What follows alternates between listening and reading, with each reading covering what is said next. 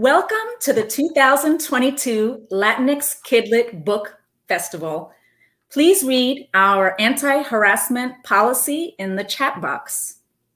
And don't forget to subscribe to the Latinx Kidlit Book Festival's YouTube channel.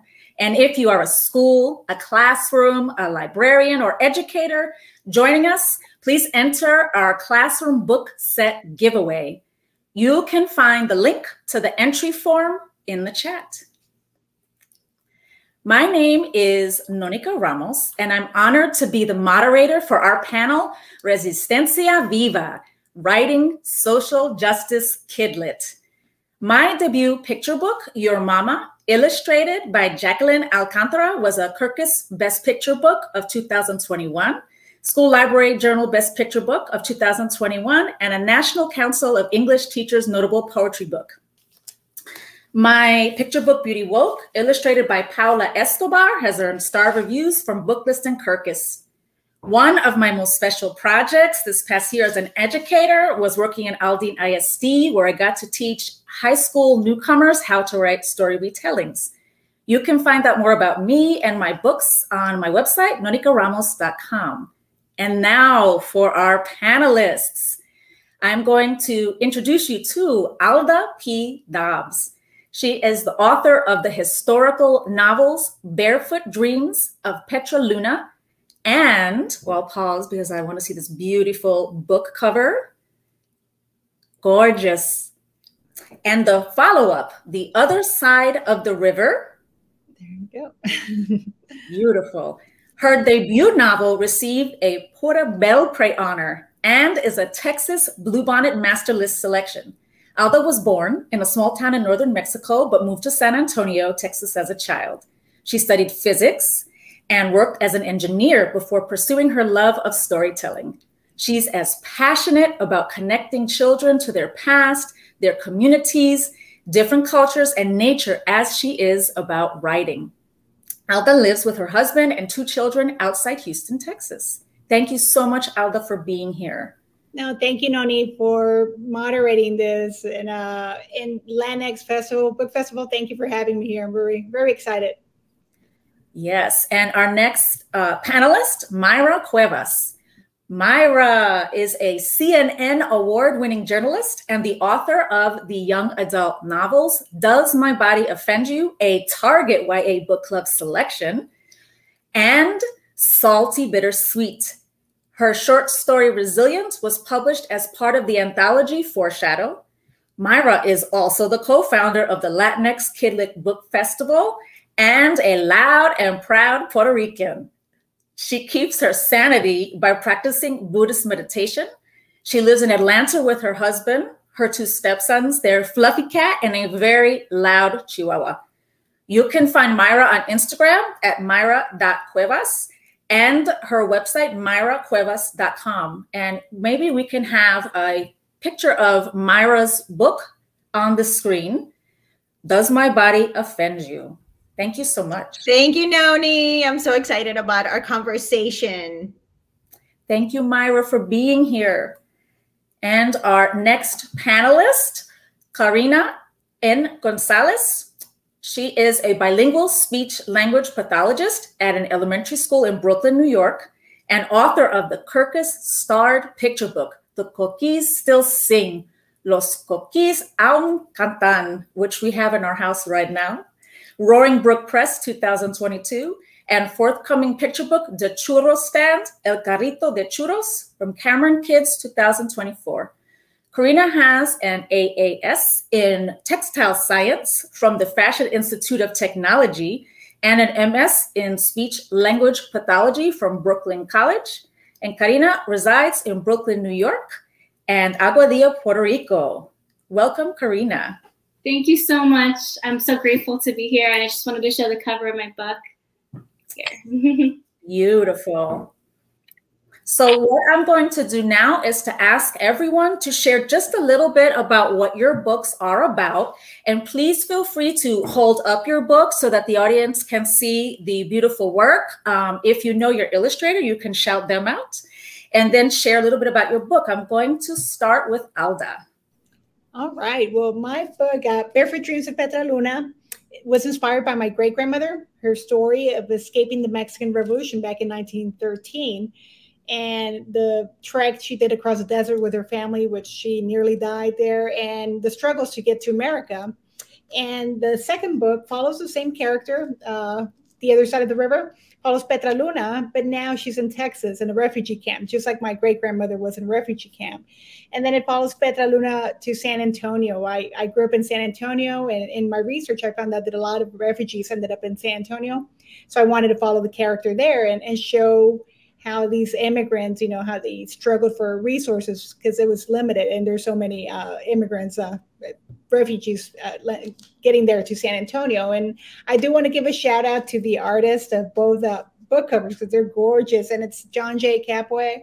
He lives in New York City, and yeah, I was very honored just because there's so much symbolism that he put into the art that is part of the story too. So to see that is just incredible. So thank you. Thank you, Alda. I'm absolutely in awe of what you've written and what you've contributed and what needs to be in every classroom. I'm going to now move to Mayra, whose books are also in my kitchen, Salty Bittersweet, and I have multiple copies. Mayra, tell us about your book, the newest one, Does My Body Offend You? So Does My Body Offend You was co-written with my best friend and my critique partner of many years, Marie Marquardt. We wanted to write a book about what happens after the protest. What happens when, you know, the shouts die down and everybody takes their signs home, and how do young people can affect real lasting change in working within systems of oppression. So we used the topic of dress codes because dress codes, we know from many studies and a lot of research that we did that they unfairly target young girls, women, and people, and marginalized people. Most of the people who are the victims of dress codes are actually members of the Black community and of other marginalizations. So we wanted to talk about finding your voice when you have been a victim of dress coding, but also coming together as allies, you know, building a coalition, learning when to listen to each other and when to take action, and just explore all these amazing things that are so timely right now. You know, we're in an era of social justice, of activism, and sometimes it's hard figuring out where our place is in these movements. Thank you, Mayra. And I absolutely love that you're dealing with after the protest, because it's important for us to depict the protests, but most of life is before and after. Absolutely. Yes. Absolutely. Yes, thank you. I want to now hear from Karina. Tell us all about your book. So I wrote this, my debut picture book, The Coquillas Still Sing, in Spanish, Los Coquillas Aún Cantan. This was written by me and illustrated by my brilliant friend, Crystal Quiles. And the Spanish version was translated by Amparo Ortiz, and it was published by Roaring Brook Press. And yeah, this came out August 23rd, 2022. It's a story about how the resilience of Puerto Rico's flora and fauna mirrors the resilience of the Puerto Rican people, that we're all intertwined. And although the story is set in Puerto Rico, it's a universal story as people all around the world are experiencing climate disasters. So I hope people get the opportunity to read the book and enjoy it. Yes, and Karina, the book is stunning. The book is necessary. And in addition, the resources that you have in the back are incredible. So I hope that this is... Yes, this is also a book that needs to be in every classroom.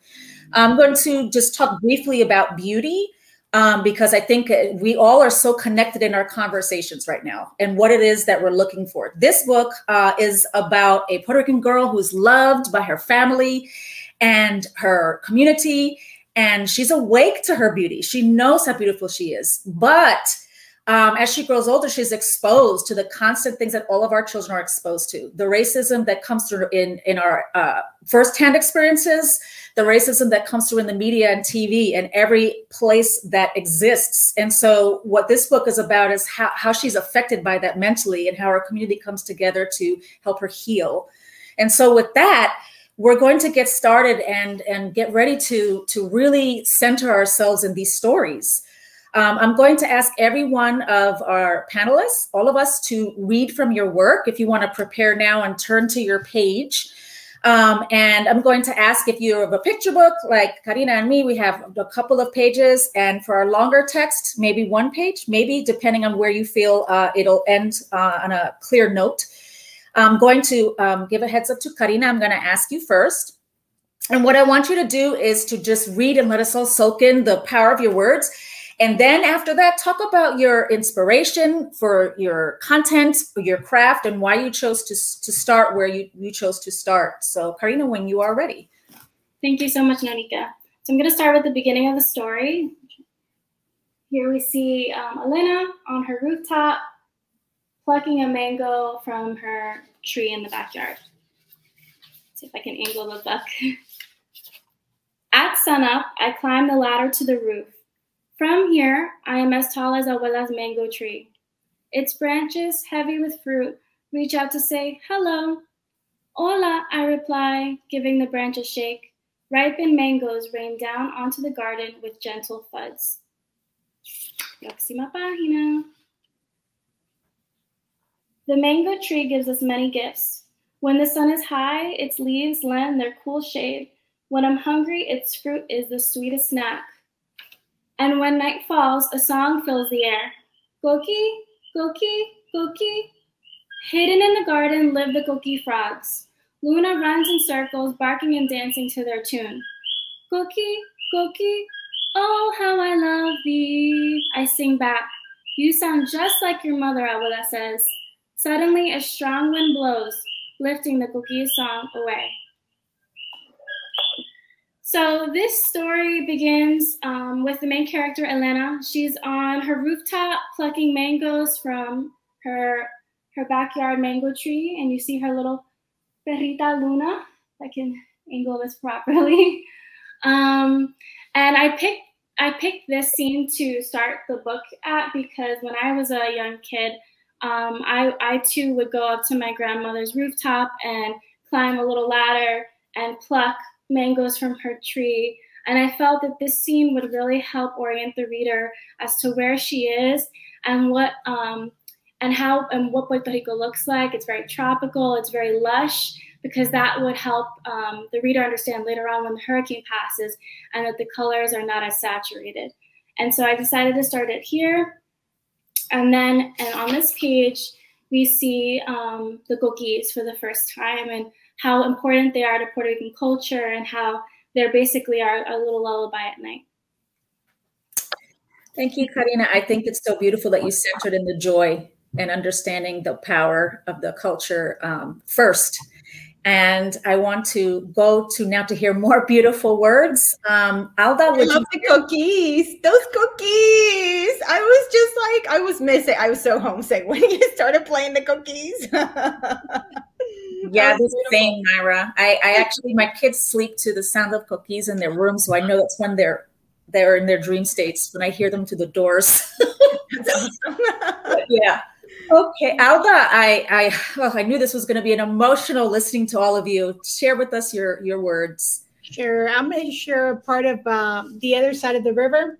And what I'm sharing here is because in the book, Petra's already in the United States, and she has a mentor, and it's an Irish nun, an older lady who comes into her life, and she takes Petra under her wing and realizes that Petra has a dream to learn how to read and write and just become aware, of books and stuff like that. And she guides Petra through that. So at one point, she introduces Petra to books that talk about planets and stuff like that. And of course, I bring that into the story because my background's in physics, and I love planets. I love all that stuff. And Petra, I think, would have loved the same stuff as I did, of course. But so I read this part when she learns a little bit of astronomy, and then she shares that with her family. That evening, as I helped Abuelita and Camila with dinner, I told them all I learned about planets, comets, and stars. I told them about La Via Láctea, the Milky Way, and how it got its name. Amelia sat on a chair with Luisito on her lap. Nina, sitting across from them, fed Luisito spoonfuls of arroz con leche, while sneaking one for herself every now and then. I'd made Amelia promise me not to ask any questions until I was done talking, but her feet twitched and jittered in anticipation. As I continued to talk, Camila gasped and gave me wide-eyed glances as if I were chatting the juiciest gossip ever. Abuelita, on the other hand, shook her head and crossed herself constantly, as if I were sharing nothing but bad news. I never knew the earth spun, said Camila. No wonder I feel so dizzy sometimes. In my excitement, I continued to talk, and then I said something I probably should have saved for later. I talked about a man named Darwin, and when I tried to explain evolution, Abuelita almost dropped the big pot of chicken mole. Who in God's name is putting those ridiculous ideas in your head, said Abuelita. They're not ridiculous ideas, Abuelita, I said. It's all real. It's in the books. Señora, Camila turned to Abuelita, Petra's brain is growing. That's a good thing. Abuelita's face grew red. Esas son cosas del diablo. Those are works of the devil. She immediately crossed herself 3 times and whispered a prayer because the word devil had escaped her lips. What if Sister Nora found out about the things you're saying, Abuelita said, about your talk of monkeys and nonsense? Imagine how upset she'd be. I remained quiet. My plan had backfired. Abuelita didn't become less fearful. Instead, she was upset and believed my mind was full of evil inklings. And then it continues at the end when she's about to tuck in her brother and sisters to bed, and Amelia wants to find out more about planets. So Amelia scooted toward Luisito, making room for me to lie next to her. I began telling her about the earth, the sun, and the moon. I would start slow, but eventually I wanted to teach her and Luisito everything I knew. With all my heart, I believed every time we learned something new, we were one step closer to clearing our lives of ghosts, superstitions, and fears. So that's trying, because I've always liked learning. I've always been my heart's been in learning. So if I could be in school all day, I'd be there, learning languages, learning science, anything I could get my hands on. So I put that desire in Petra because like my grandmother's dream was to learn how to read and write. So I put that same dream in Petra. So powerful. Thank you so much, Alda. Thank you. Mayra, you ready to? That was so beautiful. These are so 2 beautiful hard stories to follow. If you could please put the cover of Does My Body Offend You? Thank you so much. And I want to give a shout out to Camila Rosa. She is a Brazilian artist and activist who designed our beautiful cover. So I'm going to read from the first chapter of the book, and I'm going to jump around a little bit because of to time. Okay. Chapter 1, this is from Malena's point of view. The book is written from Malena and Ruby's point of view. It's Marie's character. I'm not a superstitious person, but my abuela Milagros says catastrophes come in 3s. I'm starting to believe she's onto something. First came this beast of a hurricane called Maria, which caused our island more devastation that we can mentally process. Mommy and I are now stranded in the swampland that is Florida, our second stroke of bad luck. The only upside is I get to hang out with my cousins every day instead of just once or twice a year. And now, because irony is Lady Fortuna's weapon of choice, thanks to those very cousins, my mala suerte trifecta may be complete.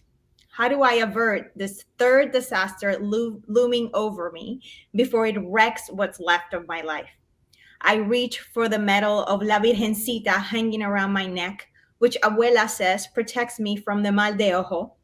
A cold chill runs down my spine as I step back from the full-length mirror attached to my bedroom.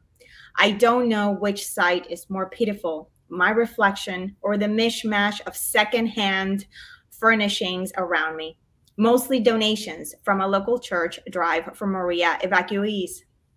This is bad. The skin on my back has gone from brown to angry red, the color of a Caribbean lobster that's just been pulled from a pot of scalding water. It turns out bathing suits make for terrible landscaping apparel. So now she explains that basically she got the sunburn because she was helping. She got in trouble with her tia, or her cousins got her in trouble with her tia. So she had to do all this landscaping work.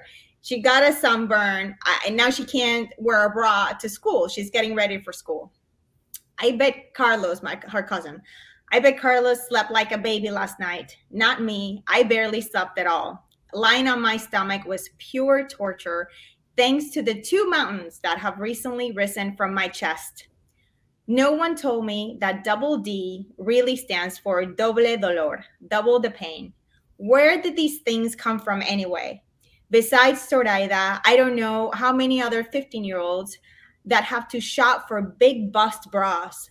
My abuela says that the Rosario women were all blessed with the precious gift of tetas grandes, a clear sign of our female strength, she reassures me.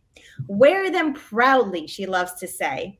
But this morning, they feel more like an enormous inconvenience than a gift. Thank you. That was I had to. There's so many humorous and moments in there, and I want to point out: listen to the diversity in all of our approaches. That's part of what we're talking about here at the festival. That there's power in humor, there's power in poetry, there's power in science, and all the different approaches everyone is taking here today. Mayra, did you want to talk a little bit about just your choice for what you shared today before we go on to our next question? Yes. So, God, there's so much I could talk for the whole session about this. So, you know, I wanted to show with that opening scene, I wanted to show where Malena was at, right? This is the day that everything changes. This sunburn is going to set off a series of events that is going to change her life completely. By the end of the book, she's not going to be this girl who is scared and freaked out because she has to go to school without a bra. And, you know, we're going to talk about this a little bit more, but that opening scene is so important because you really want the reader to understand where is the main character? What is the world of the main character? What are they afraid of? What are their dreams? And you just want to jump in on this journey with them from page 1. Thank you. Thank you so much for illuminating that. I'm going to read quickly a couple of pages from Beauty Woke, and these particular pages are going to lead us into our next question as well. Karina, I'll do my best. I don't know if I'll do as well as you did with holding the book up. This is the challenge. So I think that'll do. So from Beauty Woke, page 1, beauty sleeps. In the dark is where it starts. First there is one heart, then 2. One day something new. Little conch shell ears to hear. Watercolor words drawing near. Like estas palabras. Sueño, hecho, realidad, love, hope, felicidad. But from La Doctora, words of alarm. Not even babies safe from harm. Keep beauty close, the world ain't woke. She said they got spells, words that devour. They'll sentence her to sleep and take her power. And I want to start there because I want to start with where we are in this festival, with our strengths, with our family, with our community. I think that it's important to read it. We all are coming from that point, whether we're finding that in our biological families or our found families. We start with our power. But we and our children are facing a lot of issues regardless of our strengths and our gifts. So I want to ask all of the panelists here, in this world that requires this resistance against sexism, against colonization, cultural erasure, colorism, white supremacy, our youth are especially vulnerable. So if you could take some time to describe your protagonist's mental health journey as they struggle to be seen and heard and resist the status quo. and take a little bit of time to tell us, how can children like your protagonist be supported? So I want to start with this question. I'm going to begin with Mayra. And after that, I'm going to go to Karina and Alda, just to let you know as you prepare. Mayra, talk to us a little bit about the mental health journey of your protagonist. Yeah, so Malena's journey is very personal to me. Malena gets stuck in Florida after Hurricane Maria pummels the island in Puerto Rico. She was visiting her family, and her parents have decided that they're not going back, that they're staying in Florida and they're starting a new life. But her dad is still in Puerto Rico working for FEMA. So we all know, especially the diaspora, the Puerto Rican diaspora that was living in the States, when Hurricane Maria went through the island and caused this devastation unlike anything we had seen before, it was such a time of despair. I was not able to reach my family for over a month after the hurricane. And every day I felt that anxiety of hoping that would be the day when I could talk to my mom, where I could talk to my abuela, where I could talk to my aunts and my uncle and my cousins, and just hear that my loved ones were okay. So I wanted to tell a story where that was a central aspect to the story, and to the struggle of this character, right? She's Puerto Rican. She loved her life in Puerto Rico. Now she finds herself living in Florida, and she's seeing the destruction in her homeland and trying to figure out how to reconcile the new life with the life that she left behind. Also, when Malena resettles in Florida, she loses her sense of self and her voice. And this is something that was very much part of my experience. I moved to the States when I was 22. Malena, like me, she was worried about her accent. Sometimes when she gets nervous, like she forgets certain words. And she's struggling to navigate the rules of the life in the States, which at times can feel very transactional. Back home in Puerto Rico, she knew where everything was. She knew her community. Now she's having to learn all these things. So I was already living in the States for 10 years and speaking mostly English, surrounded by people from all over the world, because Atlanta is a very cosmopolitan city, when I decided that I wanted to start this journey of writing books. And at that time, I felt like I was reliving again that time of moving back, changing from Puerto Rico to the States and entering the world of publishing. I struggled with what language to write in, right? Do I write in Spanish? Do I write in English? Like, what story do I want to tell? And at first I struggled to find my voice because I realized that it had been diluted because I'd spent so much time away from the island. So this was a second journey of self-discovery. Thank you. Such a powerful thing for us to consider as our kids come into our libraries and our classrooms, that this is all within them. And, if we are experiencing these things as adults, imagine what our youth are experiencing. Karina, can you share a little bit about the mental health journey of your protagonist? Sure, very similar to what Mayra was saying about Hurricane Maria in Puerto Rico. Puerto Rico, where my story is set, is a colony of the United States, and therefore Boricuas are forever marked within that reality, even Boricuas living in the diaspora, right? So right now, as we speak, hurricane, I guess now at this point, Fiona is passing through the archipelago nearly 5 years to the day of Hurricane Maria, and it's important that we all understand that colonialism exacerbates climate disaster. So this question that you're asking, NoNieqa, is especially prescient.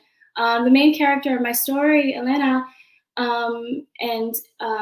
she's a young girl, and she's living in Puerto Rico with her papi, her abuelo, and her little brother Benito, who's actually lovingly named after Benito Antonio Martinez, who's also known as Bad Bunny. Something like 6 in 10 children in Puerto Rico live below the poverty line, and the illustrations in the story created by Crystal Quiles hint that her and her family share in that experience. And in the story, I take the reader on an emotional journey, including the sorrow of never saying goodbye to some of her friends who moved away following the aftermath of Hurricane Maria. Also, there's a line in my book, my school's doors are closed forever, yet my teachers taught me that books can open any door. And so with me saying that, I'm trying to convey that resistance can also look like feeding your mind with knowledge or growing a garden of veggies in your backyard. Resistance can look like many things.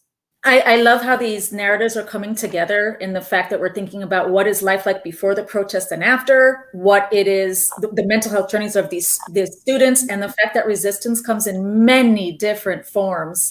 And exploring those forms helps our children heal and finding what's best fit for them as they go on those journeys. Alda, you want to talk to us about your protagonist? Sure. My protagonist, Petra Luna, a lot of people compare her to Esperanza in Esperanza Rising, because it's a story of immigration, except that Petra Luna starts with nothing. I mean, because I think in Esperanza, she's, well-to-do, comes from a well-to-do family. But Petra, like my grandmother, my great-grandmother, there was nothing, barely stuff to eat. They wore ragged clothes, they were barefoot all the time. And those are stories that were passed down to me. And also the injustices were the ones that they suffered from the rich, the discrimination from the society, the ones who had the money, the power. But despite the oppression, my grandmother and great-grandmother always saw themselves as survivors. They never saw themselves as victims. So that's something that I want to put in my books, portraying my characters, that they're fighters, they have grit, and, they're not going to feel, sorry about themselves. It's always fighting, and we're survivors. So that's something I want to put in my characters. And the reason, or something I feel that as myself as an immigrant too, coming into this country, that I think that helps kids like this is opportunities. Give them a chance, give them an opportunity, and they'll embrace it, because at least where I came from, there was none. So now that I'm in this country, I've been given so much. And I studied physics, I joined the military, I've traveled the world, I wrote 2 books, and it couldn't have happened where I came from. So, but I was given that opportunity because those opportunities exist in this country. And I'm just grateful, to have that. So yeah, for kids like this, opportunities, I'm sure they'll embrace them. And it's absolutely important to understand opportunities when we're looking at schools and resources, and where those resources are going to and where they're most of the time not. Schools of color, communities of color, marginalized kids, the opportunity that they need is their educations and their choice in their educations. That's so important, Alda. I want to go on to our next question. I'm going to read a couple of lines from Beauty to lead us to that, because I want to talk about the mental health journey of Beauty. And the page that I'm going to show you is a mural by Paula Escobar. And the words that are on this, I know that you probably can't see them but very clearly, but they're illegal, ban, cage, 4,645, which indicates an estimated number of the deaths of people in Puerto Rico from the hurricane, not just from the actual hurricane, but from the neglect and the lack of resources given to the Puerto Rican people to reconstruct and heal and take care of themselves. And the other words are border and hate. And the words of the book are, but no matter where Beauty turned, the palabras cut, burned. Beauty ran home, drew the shades, her heart ached. She fell asleep, didn't dream. It's so important to understand that these situations that these kids are going through are sometimes situations happening in their childhood more than an entire lifetime that some of us experience in loss. But what we're doing with the Latinx Book Festival and all of these stories is overcoming narratives that the tragedy is who we are. We overcome the racist narratives by having Latinx stories told by Latinx creators as the dominant narrative. We need more books, more TV shows, more books translated. As Mayra was talking about the importance of language, her book should be translated so that it is in both languages or more languages. When we talk about the mirrors, windows, and doors, that image that we have, the only way to make that image unbreakable is to make it so that these kids have access to all this knowledge all the time. So I want to go back to these beautiful books, and I want to ask you all, I know it's very difficult, but if you could think of 3 words to exemplify your book, and I want you to imagine it like the mural that Paula Escobar created, but of joy, or things that are real, that your character's experiencing, period, because that's the reality. What would be on that mural? What would be the 3 words that are kind of shouted from your book? Going to start with you, Karina, and tell us your words. I would choose hope, community, and autonomy. Absolutely beautiful. And I'm picturing those words on this giant mural. Okay, so Mayra, what would be the words that would be on the mural of your book? Badass, bodies, and compassion. Badass because it takes some badassery to raise your voice and speak up. Bodies because we need to resist the policing, politicizing, and victimization of female bodies and bodies of people from marginalized communities. And compassion because in this movement for change, we should consider calling each other in instead of calling each other out. Thank you, Mayra. And I want everyone who's sitting in the audience to think about this also as an opportunity when you're in the classroom to think about these books, Karina's book, and what words your students pull out, and to ask them why they've chosen those words, and to ask your artists to illustrate them. Alda, what are your 3 words? All right. For me, the 3 words would be history, grit, and universal. And history is because of the family stories that we have to seek these family stories and continue, because we grow stronger when we know our family stories. And grit, like I mentioned before, you know, we have to be fighters. You know, we're survivors, not victims. Don't you know? I don't like that victim mentality. You see yourself as a survivor, you fight, and that's what Petroluna does. That's what our characters do. They fight. And universal, because these stories Petroluna doesn't only apply to my family or Mexicans. It's a universal story. That's why I have Sister Nora, the Irish nun, because she brings her backstory of escaping Ireland during the famine. And even though it was a struggle to get to this country, you get to this country and there's still struggles. So it's all universal, you know, theme that just transcends times and periods and all that, and cultures. Thank you, Alda. And Karina, I'm going to come back to you for a minute before I share my 3 words. I loved your word autonomy. So I wondered if you could just say a little bit about that word. Yeah, autonomy meaning a community being able to rely on themselves, because when Hurricane Maria happened, I saw that my grandmother her and her neighbors had to figure things out for themselves, that they realized fairly quickly that no government organization or anyone was gonna, you know, come in and swoop in and, you know, meet all their needs. So the idea that a community will come together and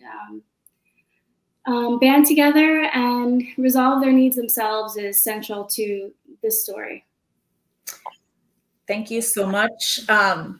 With Beauty Woke, the first 3 words that I thought of were community, family, matriarchs. In the family, because it wasn't just the abuelita, the tias are there, the godmothers are there, but I changed it. And I think it sums up all the things that we're talking about to we got us, my 3 words, because listen to what we have here. We've got the gifts, we've got the resilience, we've got the strength, and we deserve the resources, but we have to understand how much is present within ourselves and our community to help build and to help strengthen and take care of our kids. And that's what this is all about. Everything that we're here about today, this festival, is about our children and our youth. And we have to get them, and we can, because we have within us those talents. We have the teachers, we have the physicists, the engineers, we have the speech language pathologists. We've got us. We've got the CNN journalists. Look at what's here. So I want to go on now and keeping in mind, of course, our time, because as always, we could devote hours to each of these lovely authors, but we have a short amount of time. So share 1 to 2 facts that I really want you to focus on resonating with our readers, that they should know when they read your book, or that is background for your book, that's essential for them to explore in the classroom or on their own, because we know our kids are also researchers. Alda, let me start with you. What's something super important that our students and our teachers should listen to and look into further?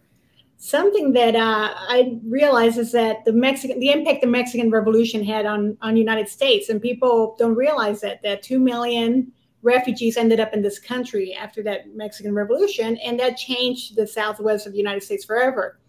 And it's something I wish we spoke about more. And the second one was the refugee camps, you know, like the one my great-grandmother was in.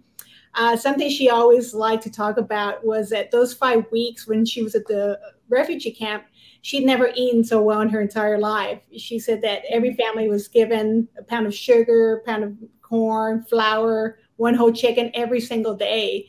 And she was just so thankful and grateful for America for having given her refuge and having treated her so well at the camp. Thank you, Alda. And Karina? Sure. So I want to mention that over 100,000 homes were destroyed following the aftermath of Hurricane Maria. And in my book, the last scene, you see that the house doesn't have a roof, that it has a blue tarp for a roof. And if you go to Puerto Rico today, you'll actually still see homes with this blue tarp. And it's been 5 years now on Tuesday. I know this episode is going to air in October, but this is during the time when Hurricane Maria happened 5 years ago.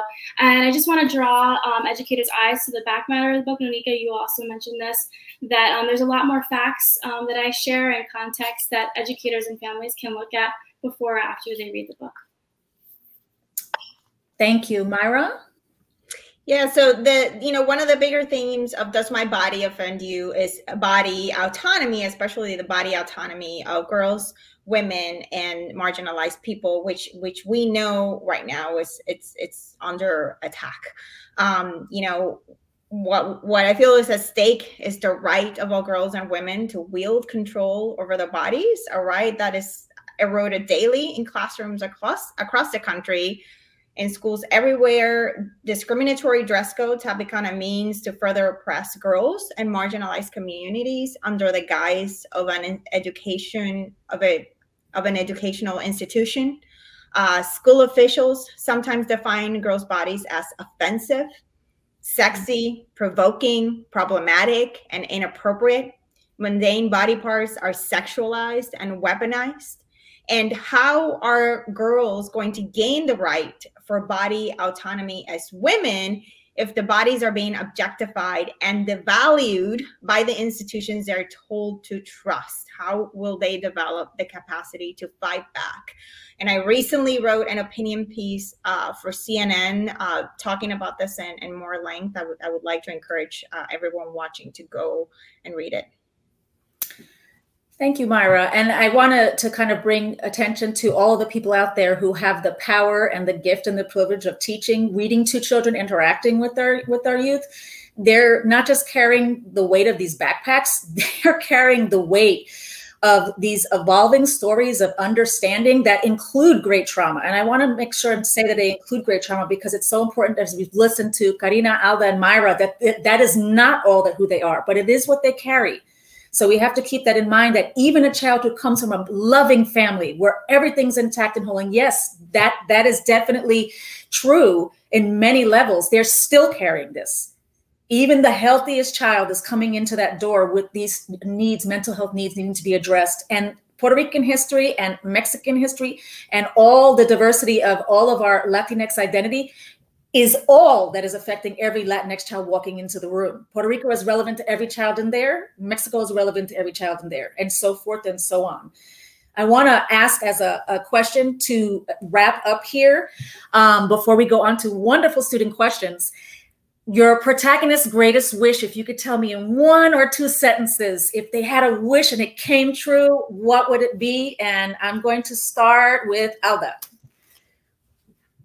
My protagonist wants to learn how to read and write and have her family safe. So just being able to go to school, sit in a classroom, learning and knowing that her family's safe at home, that would be perfect for her. And wouldn't that be perfect for all of our kids to know that they have a good school with resources and well-paid teachers who look like them in the classrooms, benefiting everybody. Thank you so much, Alda. Karina, what is your character, one of their wishes?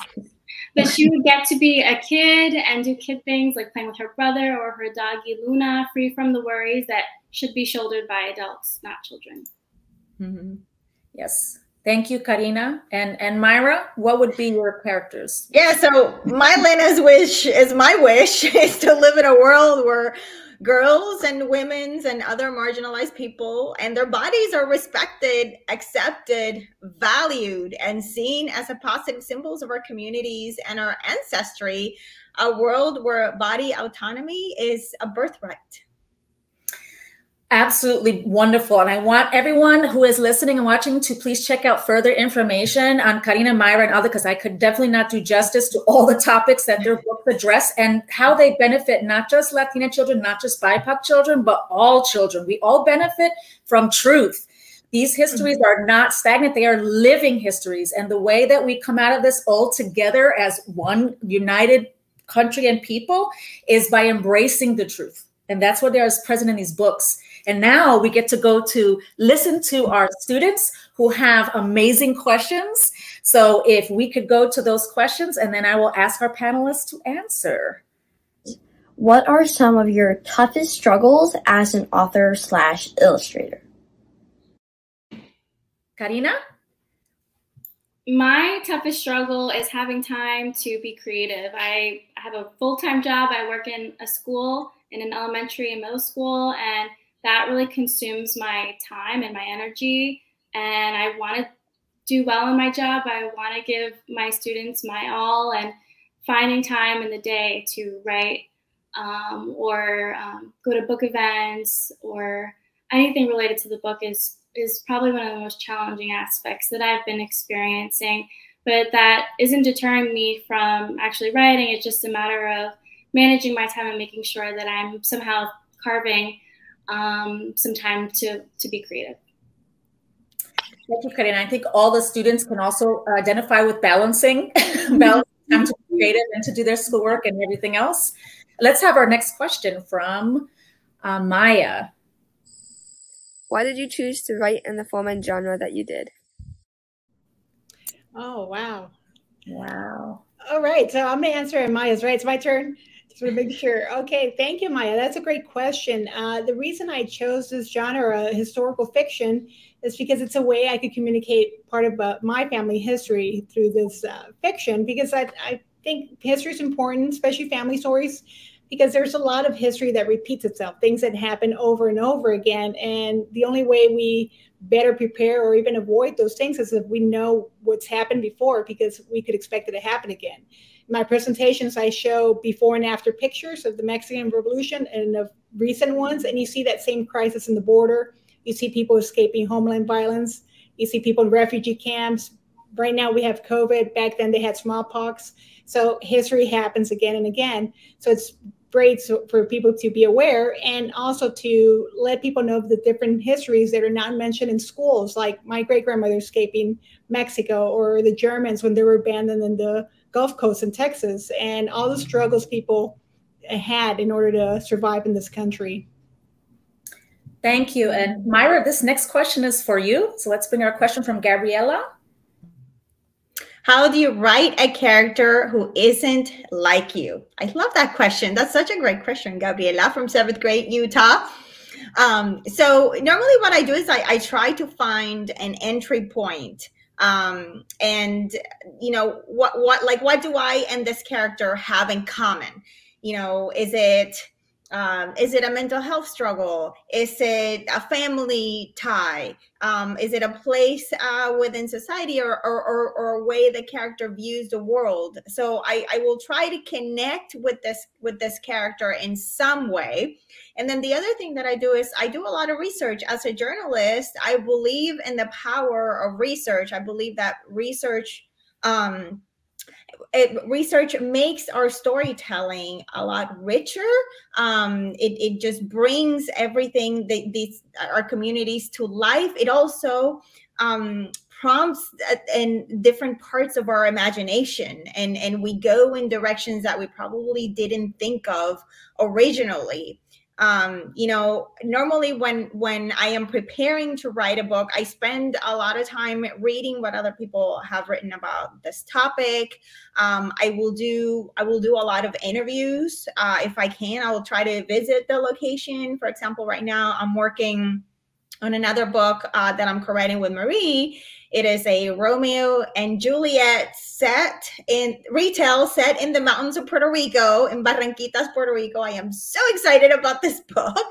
And Maria and I actually spent a week in Puerto Rico interviewing people in the town, interviewing singers of trova, the very folkloric music in Puerto Rico, eating in different places, taking notes of the food, writing down all these notes from the characters. And then when we sat down to write, the scenes were so rich because we had so much material to work with. And even there's several in the characters that I would probably never would be friends with because some of them are just mean. But I still had that point. I still found that point of connection with them. Perfect. So I want to thank Fiona from 7th grade, New Jersey. I want to thank again Maya, 10th grade from New York. And I want to thank Gabriella, 7th grade from Utah, because this is what we're here for. We're here for you. We're here for your connection with you. Again, please check out all of these writers, teachers, educators, check out their websites. They have information on them for how to use these books in the classroom. And our message to everyone is these books are universal. These books are gifts to everyone. Thank you for attending the panel Resistencia Viva, Writing Social Justice Kidlit at the Latinx Book Festival. My name is Elizabeth Acevedo. I'm the author of Inheritance, a visual poem. And today I'm going to share some tips on what it's like to write a poem that you want to share with the world and perform on stage, and the kinds of things you might want to keep in mind as you start rehearsing and preparing for a performance of your poem so that you just feel super confident on stage when you get there. I'm also going to recite my own poem so you can get a little taste of what it's like.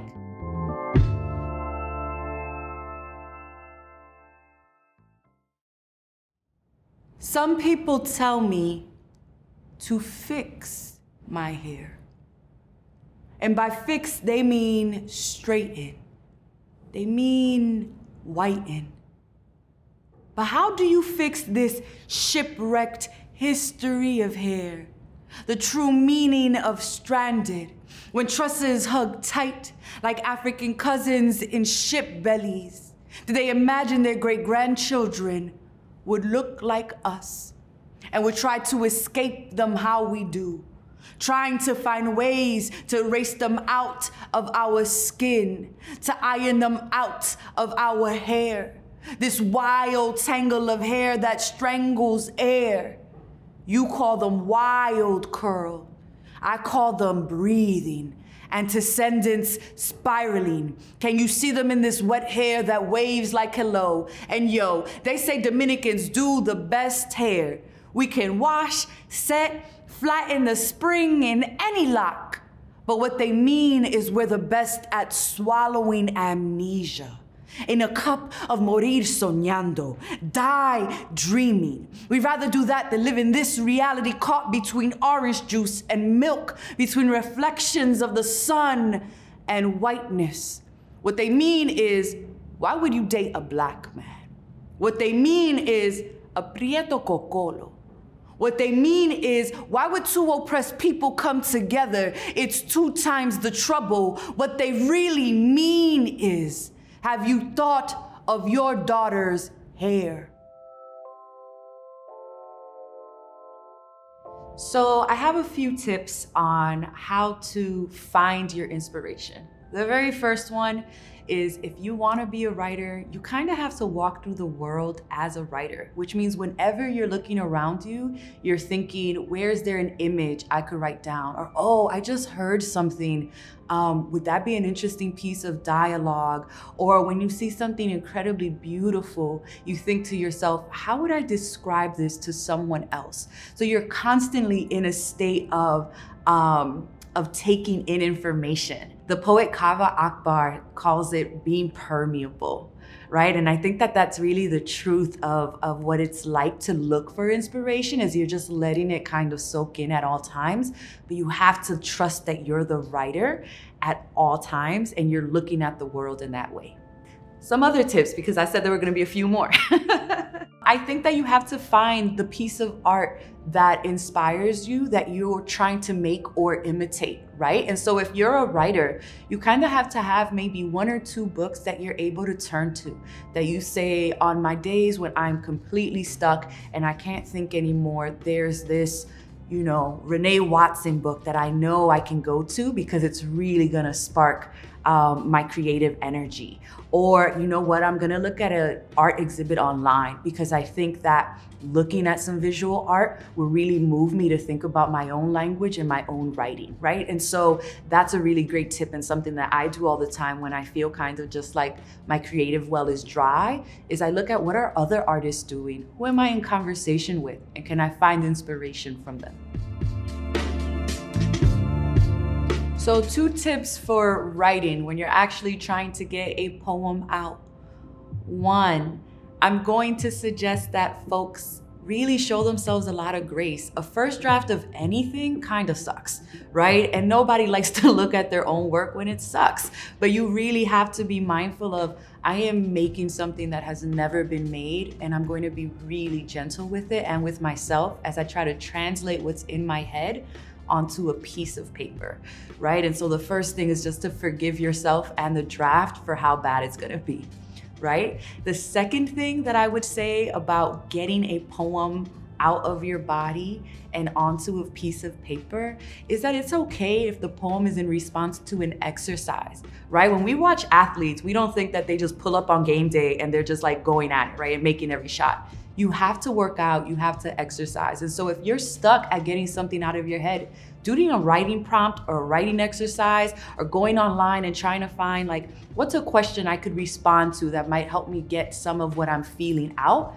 is a great thing to do, right? And there's no shame in something having to be prompted for you to get your art across. So let's say you've already written a poem that you know you want to say out loud. Here are 2 tips that I think would be helpful as you start thinking about performance that we don't often really talk about in the spoken word community. And the first one is, take a deep breath before you even walk on stage, right? The moment you walk on stage, people are looking at you and you're on. But you taking that moment to just like inhale, remind yourself what you're about to do and why you're about to do it, and then exhale is so important to just have a ritual for like, every time I go on stage, this is how I make sure that I'm grounded, yeah? And then the second thing I would say is you really wanna make sure that you're in control of the poem. When you get on a stage and you're saying a poem out loud, your body might freak out. You might start shaking, your legs are shaking, you might feel like you're drawn to tears because all of a sudden you're saying this out loud for the first time or even the second, third time. And so I would just suggest that you feel really comfortable with the subject matter and that you've practiced it enough that you can say, regardless of whether someone's heckling or whether someone laughs in the middle of it or whether or not I have a flashback to something, I'm safe and I trust myself within this text. Thank you all so much for watching and listening to my tips on feeling inspired, writing and performing spoken word. I hope that when you sit down or you walk on stage, you feel super comfortable with what you're about to say out loud.